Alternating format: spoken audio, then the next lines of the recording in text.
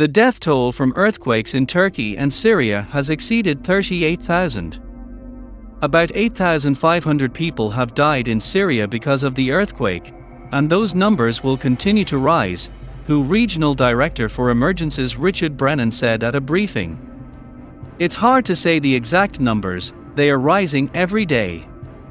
But from what we know today, about 4,000 people were killed and 2,500 injured in territories controlled by the Syrian government, and about 4,500 killed and 7,500 injured in northwestern Syria, he said.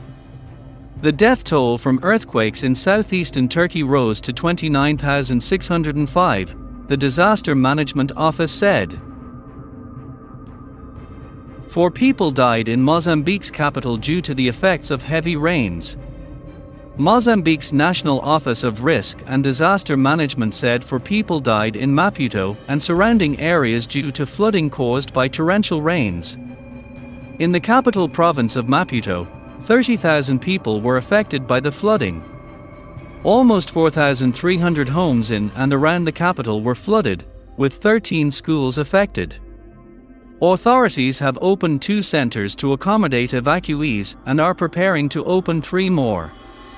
Southeast Africa has already seen 3 days of heavy rains, causing floods and landslides. The heaviest downpours have hit Maputo and areas of South Africa adjacent to the Mozambican border. Chile's capital is sweltering with heat and suffocating with fires. Residents of Chile's capital are suffering from the heat. In addition, Santiago has been engulfed in a cloud of smoke from fires that rage in central Chile.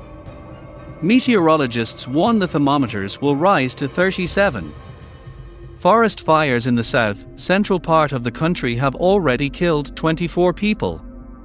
More than 300,000 hectares have been affected by fire. Australia recorded more than 4.2 million lightning strikes during the storms. Australia experienced severe storms over the weekend, with more than 4.2 million lightning strikes recorded across the country. The strongest storms hit Adelaide on Saturday afternoon as a devastating squall line and then tracked through South Australia and New South Wales before reaching Sydney late Sunday morning.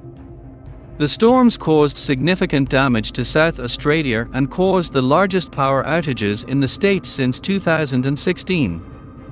The Weathertone Total Lightning Network recorded just over 4,213,700 lightning strikes over Australia last weekend. Unique rainbow clouds were observed in the skies over China. Residents of Haikou, a city of 2 million people in southern China, observed an iridescent scarf cloud. Such clouds are also called pilus. They are so named because of their resemblance to an ancient Roman hat. Sometimes one even observes several clouds strung one on top of the other.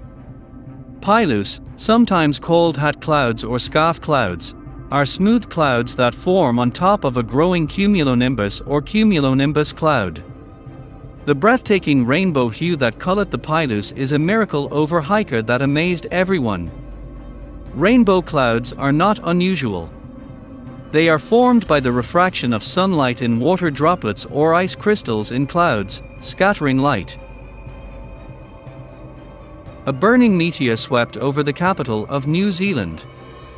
A burning meteor flew over the New Zealand capital Wellington in the sky on Thursday, July the 7th.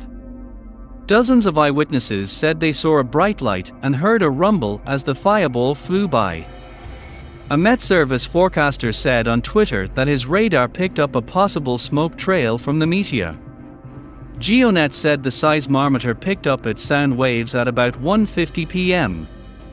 An eyewitness in the Wellington area said his room lit up with a bluish-orange hue. According to Alan Gilmore, an astronomer with the Mount John Observatory at the University of Canterbury, the bright meteor, moving very quickly through the atmosphere, was a rare occurrence over the urban area. He noted that the rumble that people heard showed that the meteor flew 60 kilometers from the ground. New Zealand recorded more than 20,000 lightning strikes in 24 hours. About 20,000 lightning strikes were recorded in New Zealand during the 24-hour period until Friday morning. As a result of inclement weather left about 10,000 residents on the west coast without electricity. Met Service predicts that severe thunderstorms will also cover regions in Waikato, Waitomo and Taumarunui on the North Island. The Meteorological Service warned that thunderstorms will move over the North Island on Friday, bringing heavy rain, hail and strong wind gusts, as well as the possibility of several small tornadoes. Wind gusts could reach more than 110 km per hour and damage structures, fall trees and sever power lines. Because of the threat of fires, firefighters in Spain are on alert. To prevent repeated major fires in eastern Spain, emergency planes dropped water on areas affected by a large forest fire, during which burned about 30,000 hectares of land. According to the Ministry of Environment, the fire, which resolved last week during a heat wave, will be the largest in terms of area of damage in the past 2 decades. As the service noted, although there are no more fires, work continues. Temperatures reached the 40-degree mark in many parts of Spain last week, the highest early in the year since 1981. Temperatures in the country were slightly lower on Monday.